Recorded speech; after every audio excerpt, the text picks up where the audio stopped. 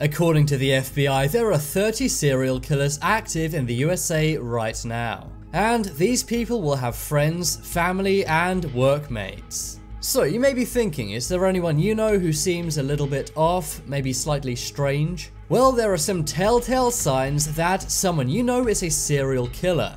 Watch out for these signs and you never know, you could be friends with the next Ted Bundy. I'm Charlie and today we're going to look at 10 ways to know if someone is a serial killer. But before I'm taken out for giving away this info, why not subscribe and press the notification bell too.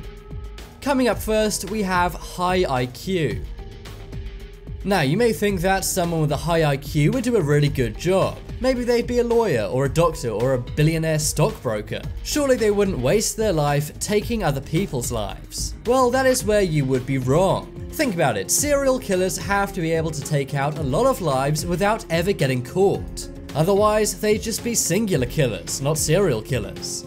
And according to a profile of many captured serial killers, they're all very, very intelligent. Many of America's top serial killers have what is known as superior intelligence on the IQ classification scale. For example, John Wayne Gacy and Ted Bundy had an IQ of around 113, and Ed Kemper had an IQ of 140, which is genius. They use their intelligence to manipulate and convince various people of doing things for them. For example, Ed Kemper, who took 10 lives, convinced a psychologist to release him early. He somehow convinced psychiatrists that he had reformed and was now normal. That was after he took the life of his grandparents. So the psychiatrists let him go, but he went out and took 8 more lives. So if you know someone who's very intelligent or maybe even a genius, then watch out. Next up is shiftlessness.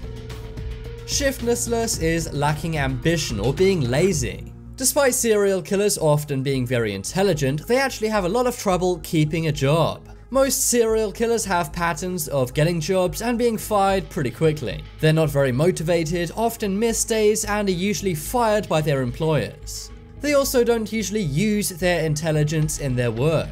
They may use it in their murderous side hustles, but not actually in their jobs. And despite having genius IQs, they often work in unskilled labor, or they just don't have any job at all and live with their parents. Next up is small animals. I'm pretty sure we all knew that one creepy kid growing up who'd mess with animals. Well, harming small animals is actually the strongest sign that someone may turn into a serial killer. If you knew someone who as a kid harmed things like birds, squirrels, cats, dogs and insects, then watch out. All of these things mean they have very, very low remorse, or no remorse at all, meaning they're psychopathic. For example, as a child, serial killer and cannibal Jeffrey Dahmer would bike around the woods. He would then collect various animals in the woods and take their lives. He even once took the life of his own puppy dog, putting its head on a stake when he was done. And Joseph Stalin, who I guess was kind of a serial killer, would take the wings off flies as a kid. You see, many serial killers want to control other people's lives. But as children, the only lives they can control are that of animals who have no power. Next up is antisocial behavior. If someone, especially as a child, is very antisocial, then this is a big warning sign. Now, some children do develop more slowly, so this is not definitely a sign. But pay attention if you see a child regress from being very sociable to extremely antisocial. For example, Ed Gein, who was the inspiration for Psycho's Norman Bates and Silence of the Lambs' Buffalo Bill, had no social connections. The only social connection he had was his own very crazy mother, and his mother actually punished him whenever he tried to make friends. Later on, Ed went on to take many, many lives. Next up is arson.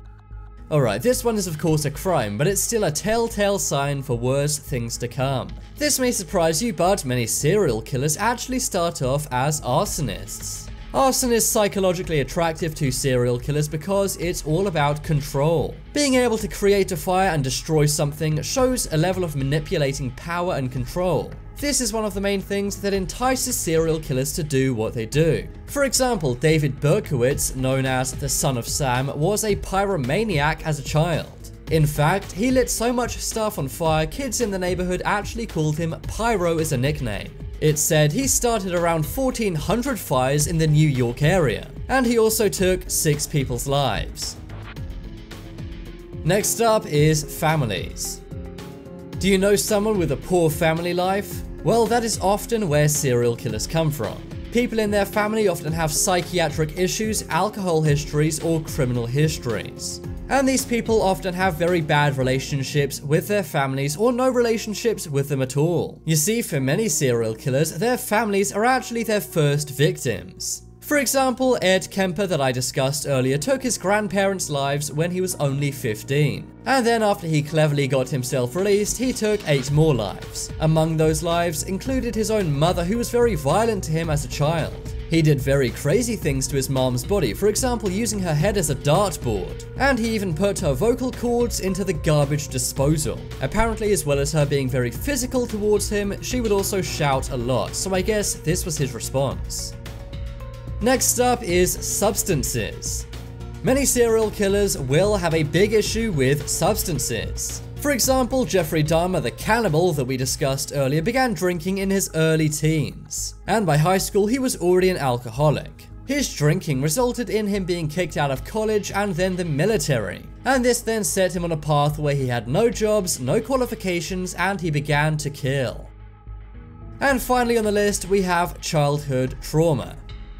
Another one of the #1 causes of why we have serial killers is them having bad childhoods. They are often maltreated physically, psychologically, or both. And this is often done by a close family member or members. They often feel very sad, helpless, and scared as a child, and they want to instill that into their victims. And I don't just mean the people they take out, I mean all the people who get scared of them when reading about them in the media. This was the case of the first female serial killer in the USA, Eileen Wuornos. She was abandoned by her mom and never met her father. Instead, her grandfather took care of her, but instead injured her badly physically and psychologically. Eventually, she ran away at 15, and by the age of 21, she'd taken 4 lives.